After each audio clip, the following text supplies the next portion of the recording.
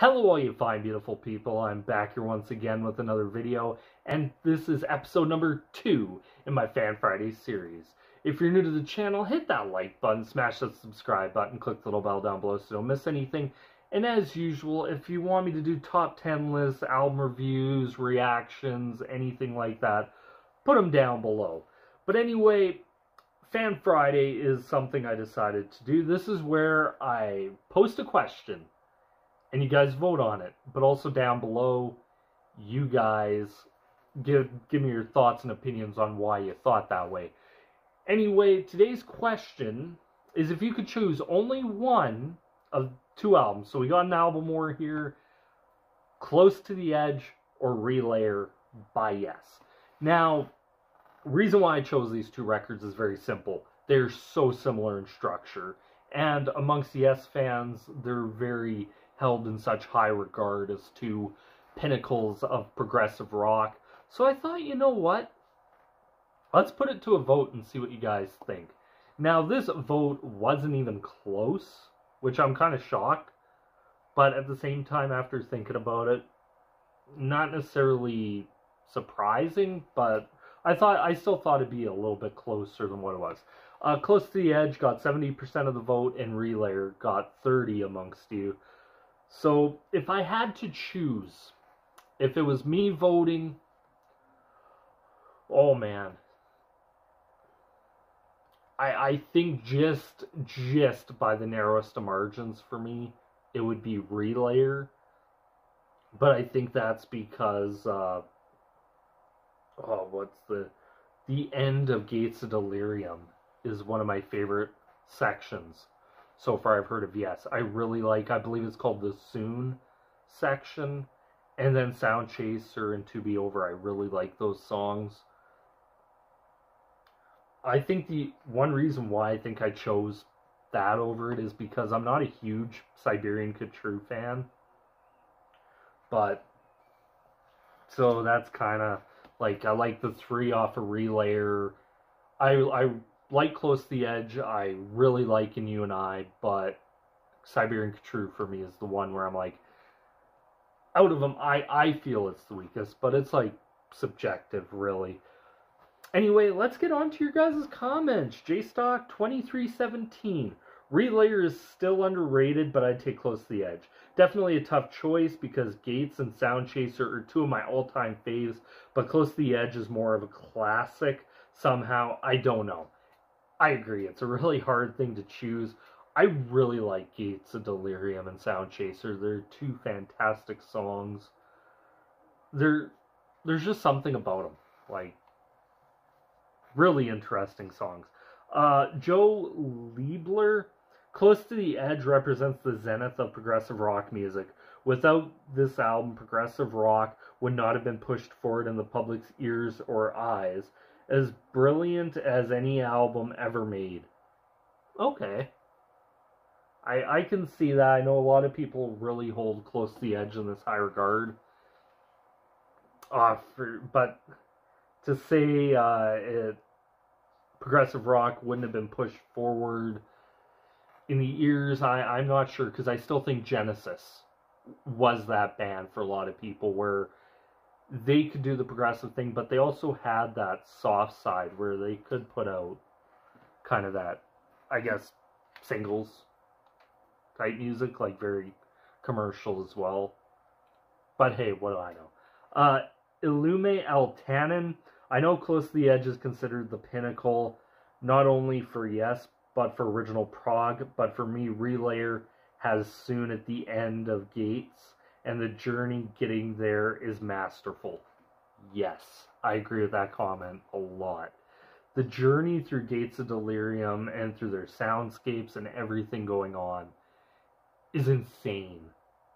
It really is. And then when you get to that ending, that very nice, beautiful kind of jamming section where you get, I get Steve Howe on his slide, you get Alan White. I think John Anderson might also be playing. I remember, I think, seeing a live where I'm almost wondering John Anderson playing guitar as well, but also singing. Like, the song is insane. It really is. And then you get especially that ending section. I really dig that ending section to that song. Let's see. Neil Hinks. Monday, Close to the Edge. Tuesday, Relayer. Wednesday, Close to the Edge. Thursday, Relayer. And it goes on and on. It really does. It's a really hard choice to make, at least for me, because I'm like, both albums are really strong. John Case, it's a damn tough choice, but I would have to say Close to the Edge because And You and I. It's one of the all-time best feel-good songs. I agree with that 100%. Great song. It really is. Like, that, to me, that's my favorite song off of Close to the Edge is And You and I. Sylvan M. It's close, but Sound Chaser is definitely the weak link, so I guess Close to the Edge it is. That said, My Real Desert Island, Yes LP, might be disc 2 of Topographic Oceans. Okay. I like Sound Chaser quite a bit, so I can see, but different for everybody. Robert Wells, one album is good, the other is a masterpiece. Close to the Edge will always win that poll. Yeah, I can see it. Like, I just don't. I like both albums, but just to me, like I said, it's just very Sliver goes to Relayer. Ken, Close to the Edge. It has the classic lineup, pure imaginable music, not done messy like Gates, complete satisfaction every time I listen to it. A masterpiece in its own right. I don't know. Close to the Edge is very messy at the beginning. It really is. So to say one's more messy than the other, they both have their messy moments, in my opinion. Helicon 289, Relayer every time. Patrick Moraz, his soaring synths, Alan White's powerful drumming, Steve Howe and his world-class solos, Chris Squire, his complex, groundbreaking bass playing, John Anderson, his extraordinary, beautiful, and moving voice. The song sends the listener to new uncharted territories, a sonic cathedral, if you will, where one emotions are by the end of the album exhausted in a profound and satisfying way. Relayer is a remarkably brave album to have released, having gone through a period of criticism for both fans and journalists following the poor reception of Tales from Topographic Oceans and the loss of Rick Wakeman. It's a testament to the strength and resilience of its members to not play it safe and cave to the outside pressures from the record label and negative reviews, and to think their masterpiece Going for the One had yet to be written. Wow. Yeah, I really agree with a lot of that. Like, it is one of those albums that's very interesting by about the time this album came out. Like, that took pretty much some balls to write this record, and to me, it's one of those records I can listen to and I can always pick up something after listening to it. Renee Lyons, Relayer, I just like it better. Short, sweet, to the point. As I get older, it becomes Relayer because of the different sound patterns, its driving impact of bass and drums, the freedom given to Steve's guitar, and the soaring vocals and jazzy keyboards. It was a one-off and still sounds fresh today. Yes, very much agree with that. It does sound very fresh. Even after every listen, it sounds fresh. G-Phil, great username.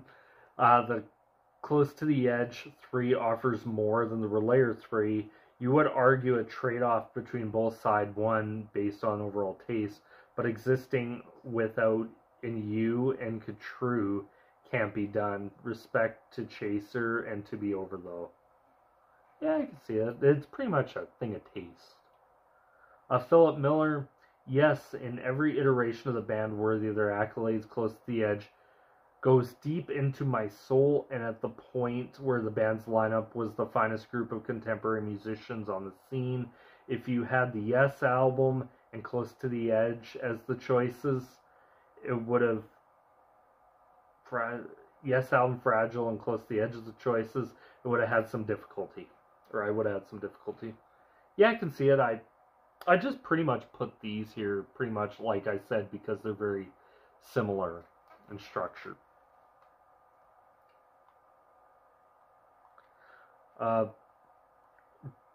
Jeff Shilka, I'm sorry, I always butcher your name. I'm sorry about that. Hey Wayne, wow, what a mental dilemma. I've been asked 100 times what my Island Yes album would be, although I love both these masterpieces, and leave both in my library and grab the perfect remaster of Yes songs. Man, you have to choose one of those. No Yes songs. No Yes songs. Kevin Jekyll, Close to the Edge is a perfect album. It's my number one Yes album. But I re-listened to Relayer. The track Gates of Deliriums has more impact for me. Both have great songs. Really, it's a question like, which leg shall I cut off? Either one will make you feel what Yes is about. It forced Close to the Edge, but you really owe it to yourself to do Relayer at some point. I've listened to every song from Relayer on the channel. Go back, see if you can find them. Great stuff. Like I remember going through Yes through a period and listening to a bunch from pretty much Starship Trooper on, and one from each album, and I was like completely mind blown. Like, these guys just blew my mind with their music. Cyborg 213, don't ask me to choose. I responded, peer pressure. Choose.